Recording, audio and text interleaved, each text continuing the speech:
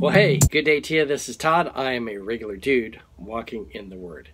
Hey, we are going through Exodus right now, and we are talking about the 10 plagues. We are starting the 8th plague today, which is the locusts.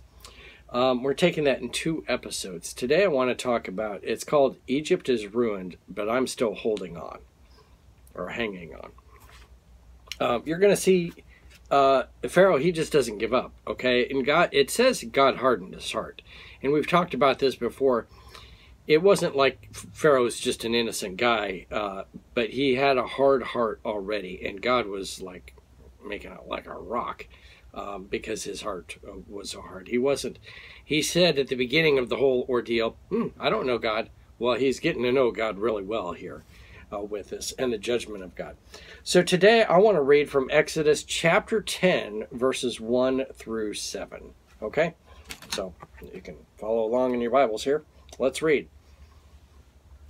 Then the Lord said to Moses, "Go to Pharaoh, for I've hardened his heart and the hearts of his officials, so that I may perform the signs of mine among them, that you may tell your children and grandchildren how I dealt harshly with the Egyptians, and how I perform my signs among them, and that you may know that I am the Lord."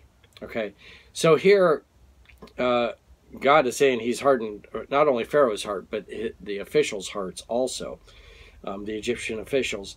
And we talked about this before. Egypt is known today as having the 10 plagues come against it.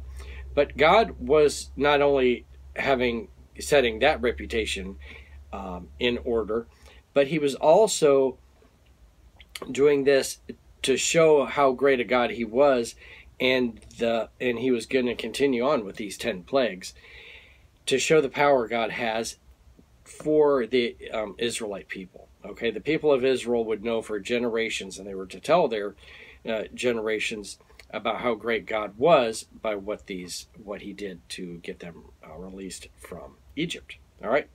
So verse 3, so Moses and Aaron went to Pharaoh and said to him, "This is what the Lord, the God of the Hebrews, says. How long will you refuse to humble yourself before me? Let my people go so that they may worship me. If you refuse to let them go, I will bring locusts into your country tomorrow. They will cover the face of the ground so that you cannot be seen. They will devour what little you have left after the hail, including every tree that is growing in your fields.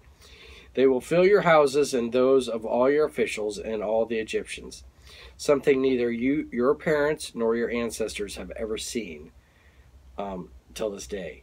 And they are settling in the land now." Then Moses turned and left Pharaoh. Pharaoh's officials said to him, "How long will this man be a snare to us? Let the people go so that they may worship the Lord their God. Do you not realize that Egypt is ruined?" That last sentence there, that the officials are saying to Pharaoh, do you not realize that Egypt is ruined? Okay, we've talked about the plagues earlier on, where they were just kind of a nuisance. Now these plagues are pretty serious, and they're basically destroying the food that's happening, that would happen here.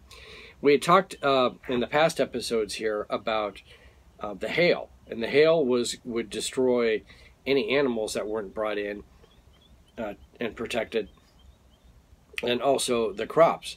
Well, now with the locusts coming along, any crops that are left, the locusts are going to eat up. Okay, so there will be nothing left except the crops that are like growing from the seed right now, and they will, blossom in a short time. But that will be the only thing left. So basically, the food sources are being destroyed here. And so that gets the attention of the people here. And that's why they're saying, don't you realize Egypt is destroyed? And you're just letting this go on. And we're like that sometimes too. We're living in sin. And remember, Egypt is symbolic of the world. We're holding on to the evil in Egypt. And we're holding on to the world, not wanting to let it go. And we're seeing how our lives are destroyed by it, and we're still holding on to what the world has to offer and not surrendering to God. And that's what we can learn from this whole thing here, is we have to surrender to God and not hold on to Egypt. And Pharaoh, he was doing the exact opposite. He was not going to surrender to God. He was going to hold on to Egypt. And there's going to be nothing left pretty soon here. So thank you for watching. I'm just a regular dude walking in the Word, and I look forward to seeing you tomorrow as we continue our journey through Exodus. Lord's blessing. I'll see you then.